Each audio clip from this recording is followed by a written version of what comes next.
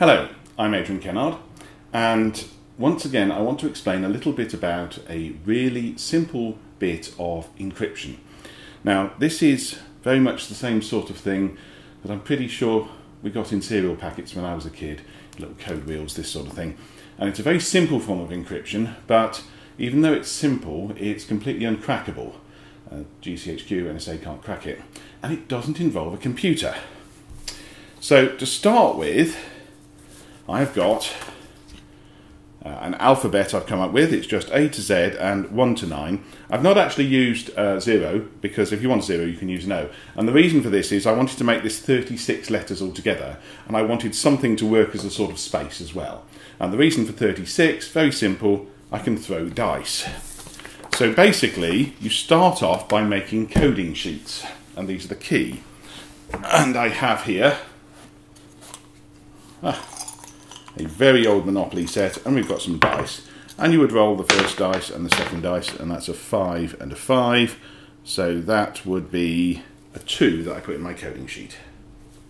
Okay, gets a bit tedious, but that is properly random, and you can obviously do this in a room with no, unlike this room, with no computers or monitors or phones that could possibly be listening to you or watching you covertly.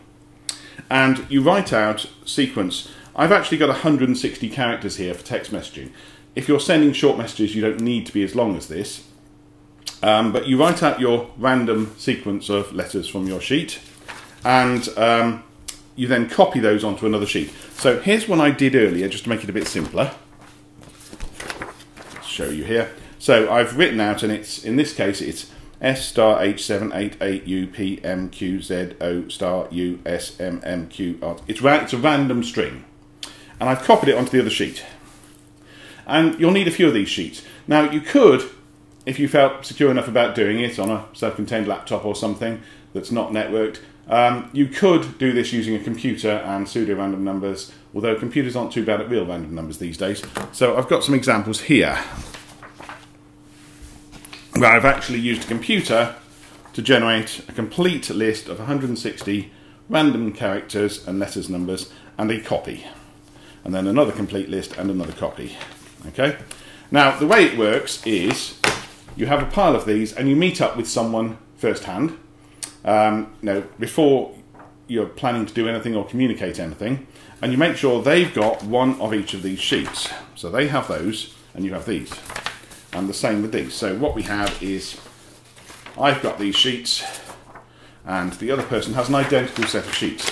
Now you may want to put them in numbered sealed envelopes, lock them in a safe to make sure they're secure.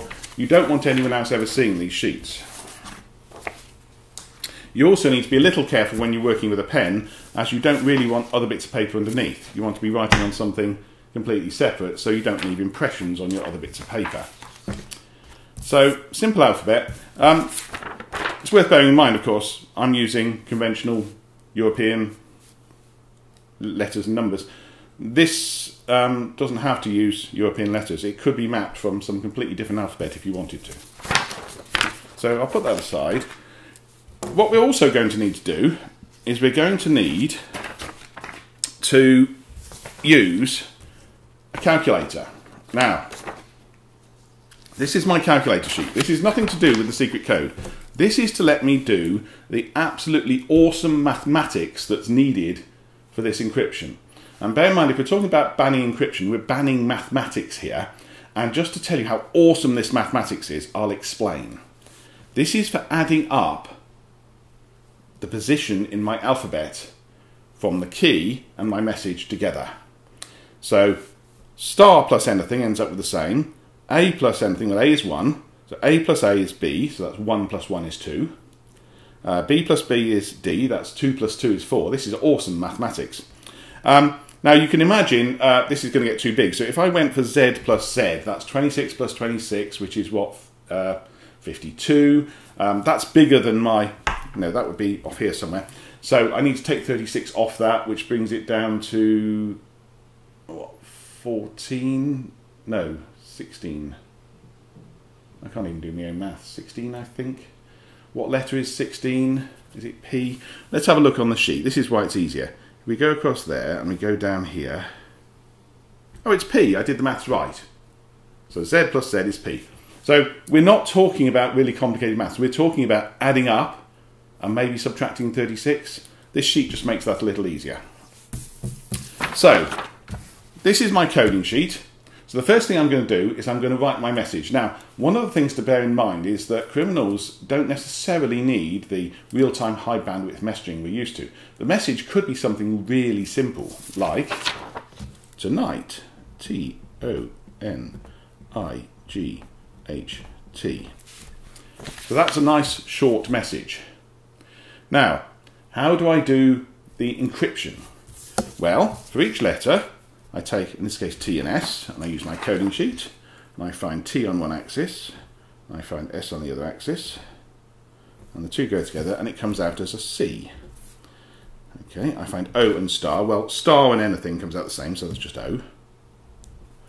The fact that a letter can encode to itself is actually a useful thing. One of the flaws in the Enigma machine used in the war is it could never encode letters itself, and that actually helped with decoding, apparently. N and H, so we'll take an N and an H. NH, so that's a V. Okay, and this is an I and a 7. So we'll take an I and, oh, 7's all the way down here. Fortunately, I've got the letters on top and bottom to make it easy. I and 7 is F. And we'll take a G and an 8. So a G, and all the way down here to an 8. E. And an H and an 8.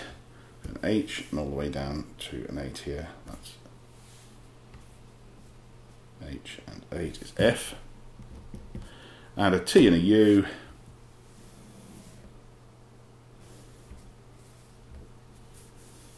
Is the letter E. And what you would normally do is you would actually continue. Now, thankfully, adding spaces or stars gives you the same letter, so you just write these down as well. So you'd actually send a longer message than you're sending. Otherwise, the fact you're only sending 7 letters is a clue as to what the message is. So you'd actually end up sending this string COVFEFEPMQZO star U SMMQRT. And that's what you'd send to the other person. So the other person, before we even think about this, now I know what I'm sending and I send it, I then destroy this completely. Burn it, shred it, whatever. Because then I don't have a key, and I can't be forced to hand over a key I don't have. So if I get raided later, I don't have the key. Now, the recipient of the message has the same coding sheet. We've agreed the order we're going to use the coding sheets, let's say. And they get their message that's COVFEFEPMQZ. It actually becomes very clear if you're writing this down next to it. Oh, the message has clearly stopped here because I'm just seeing the same pattern. So I know the messages, I don't have to decode it all. I know the message is only 7 characters at that point because they've used the random string. So to decode it, I use the same calculator sheet, but this time I'm subtracting. So I start with a C, and I've got an S as my key. So we start with an S. S plus something is a C. So if we follow it down to a C and move across, it's a T. O and star, it just comes out as O.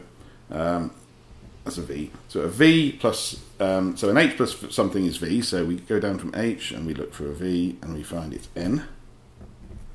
7 plus something is an F. So we start with a 7. We go down till we find an F and go along and it's an I. E and 8, so we start with an 8 and we go down until we find an E and it's a G. F and 8, so we do an 8 and we go down until we find an F, and that's an H. And an E and a U, so we start with a U and we go down until we find an E, and a T. So the message is tonight. So I've decoded the message. Now, having decoded it, I can now throw this away as well, so there's no record of the message and there's no record of the key, but there is no way to crack this. You wouldn't know what this ciphertext means unless you have the key. And as some of you may notice, I actually created a convoluted key here. I didn't actually use a dice. I worked backwards to make a key that was going to create a particular ciphertext, just to demonstrate that actually any ciphertext can mean anything you like, depending on the key.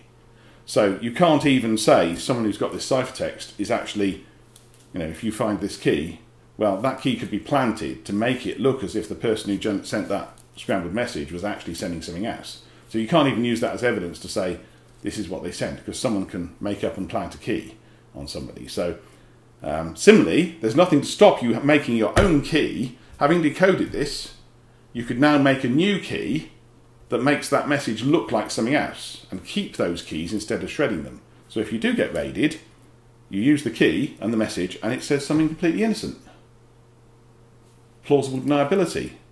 You know, I was arranging a cup of coffee with someone. I wasn't planning anything nasty. So it's very secure encryption, and it's used this awesome system of mathematics called addition and subtraction. I have a feeling the Tory government want to ban this. They think there's a computer vendor, a software vendor, a big company that provides encryption services, and they can work with them to try and stop encryption. Well, this is the complexity you need for encryption. Pen, paper and dice. If you make it impossible to do it anywhere else, they can still do this. You can never win. You can't stop people using a pen and paper and dice in their own home. That's, you know, even if you made that illegal, it won't stop them doing it. So sorry, you're not going to win this battle. Let's use encryption for good, and we have to put up with the fact that it's a useful thing, just like the internet is, just like roads are, just like white vans are. They're all useful things for good. We can't ban them because bad people happen to also use them. Sorry. I hope that makes sense. Please tell your MP.